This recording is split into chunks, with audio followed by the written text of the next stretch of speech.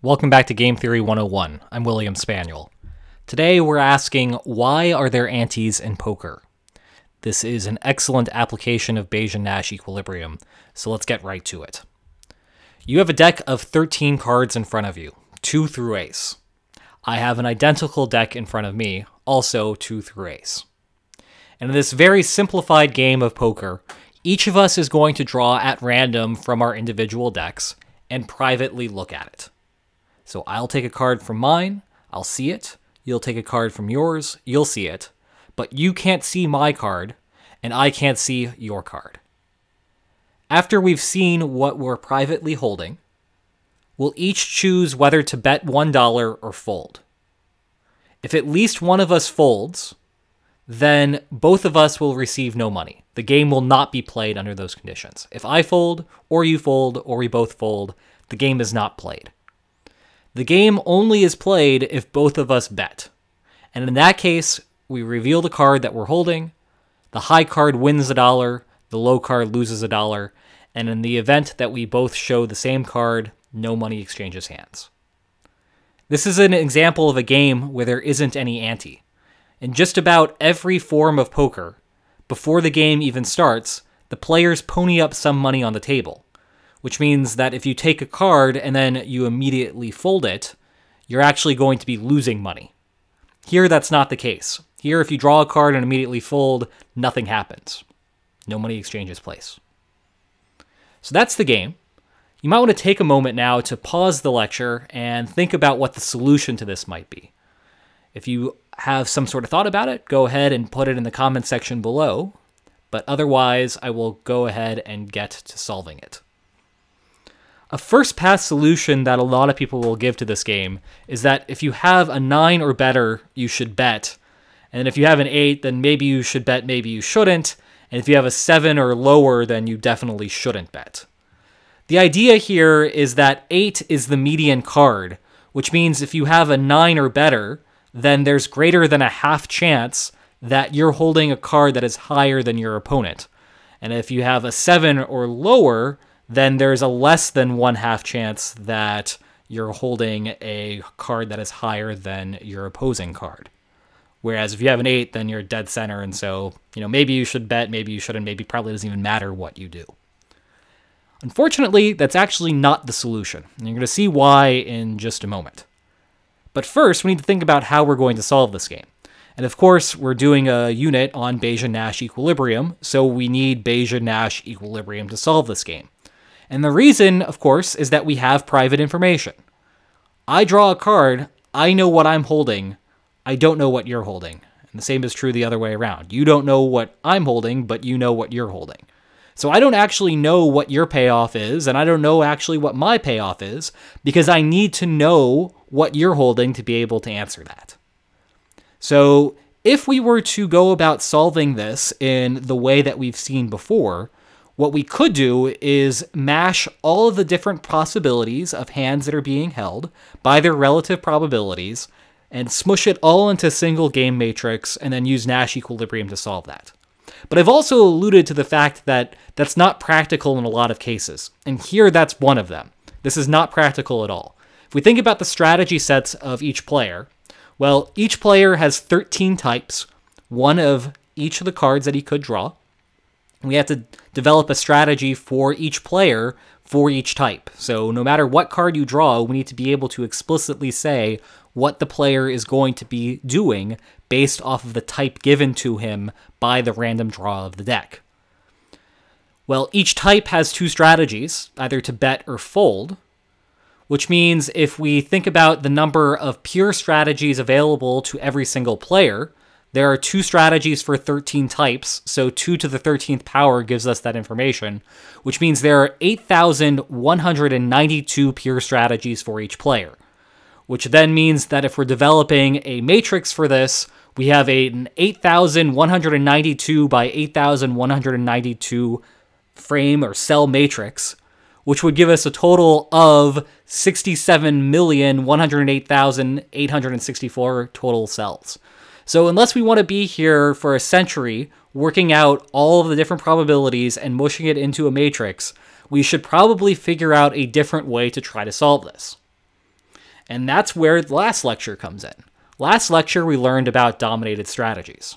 Can you think about any dominated strategies here? Well, for the ace type, if you get dealt an ace, betting will weakly interim dominate not betting for you. The reason is that not betting guarantees you no money at all. Betting, on the other hand, cannot result in a loss. If you have an ace, you can't possibly lose. You have the highest card of all. And will result in a gain if any non-ace type bets. If 2, 3, 4, 5, all the way up to ace bets with any sort of probability, then you're going to be making money. That means that the ace type has a weakly dominant strategy to bet. Now, what we're going to do from here on in is assume that this ace type is going to bet. You might recall that if you eliminate weakly dominated strategies in this Bayesian-Nash equilibrium framework, you might actually delete some of the equilibria. And it's actually going to be the case. I'll talk about that a little bit in a moment. But for now, let's look at what happens if the ace type does bet for sure, which is his weakly dominant strategy, knowing that in the remaining game, just like with weak dominance previously, whatever Bayesian-Nash equilibria we'll find here will also be Bayesian-Nash equilibria even if we didn't eliminate that weakly dominated strategy. Given that ace is betting, what should 2 do? Well, 2 can't win under any circumstances. If it bets, the best 2 can hope for is a draw by the other player also having a 2. On the other hand, if it bets, it's definitely going to lose some portion of the time now that we know that the ace will be betting. And that means that folding will strictly dominate betting for the 2 type. Now let's take that information and go a step further. Let's think now about whether 3 should bet. 3 can only win if 2 bets. There's no other lower cards out there, so for 3 to be able to make any money by betting, it needs to be the case that 2 is betting. But we know from the previous slide that 2 is going to fold. 2 will not bet here. 3, as a result of ace betting, will definitely lose some portion of the time if it bets. So if it can never win, and it will definitely lose some portion of the time, that means folding and receiving nothing strictly dominates betting for the 3 type. So we're using iterated elimination of dominated strategies here, and we're actually getting somewhere. You should see where this is going. Let's think about what 4 should do here. 4 can only win if 2 or 3 bets, but we know from the previous 2 slides that 2 and 3 aren't betting. Because ace is betting, 4 will definitely lose some portion of the time, which means that folding strictly dominates betting for the 4 type. We can use that information to go another step. What about 5? Well, 5 can only win if 2, 3, or 4 bets. We know that 2, 3, and 4 aren't betting from the last 3 slides. It's definitely going to lose some portion of the time because the ace will be betting. And so folding and receiving nothing strictly dominates betting, never winning, and sometimes losing if you're the 5 type. Now, you should see where this logic is going. All of this applies all the way through. The logic goes all the way up until you get to that king type.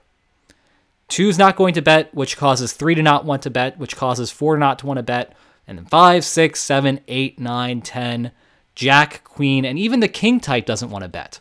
The king type wants to bet as long as perhaps there's some chance it will be facing 2 through queen, but it's not going to be facing 2 through queen. All of those guys are going to be folding, which means that the king type should fold as well. And that allows us to arrive at a Bayesian-Nash equilibrium. And in that equilibrium, only the ace type bets. If you're the ace type, you bet. If you're 2 through king, you fold. So that's a Bayesian-Nash equilibrium of this game.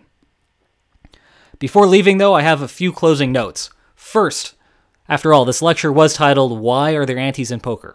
So why are there antes in poker?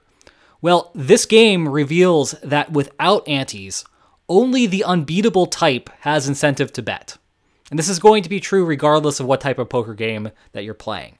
Even if you're drawing 5 cards, if it's a 5-card game, under those circumstances, the only type that would want to bet if there's not an ante would be the type that holds a royal flush. So you need antes in order to force players to move, to give them incentive to try to bet on hands which could be beaten. Second, these cascade effects are common in games of incomplete information. What I mean by a cascade effect here is that 2 doesn't want to bet, which causes 3 to not want to bet, which causes 4 to not want to bet, and so forth. It's a cascade effect. We'll actually see another example later on in this course, but if you want to see another one right now, you could flip over to the bargaining course and check out something known as the market for lemons. It actually was a really neat finding that won a Nobel Prize. Last closing note here is that there are other equilibria. As I mentioned earlier, at the beginning of this, we eliminated a weakly dominated strategy for the ace type. Turns out there are more equilibria in which the ace type actually places some positive probability on folding as well. You might want to think about that a little bit more on why that's the case, but we're not going to cover it here. I hope you enjoyed this lecture, and I hope to see you next time when we get to more applications of Bayesian Nash equilibrium.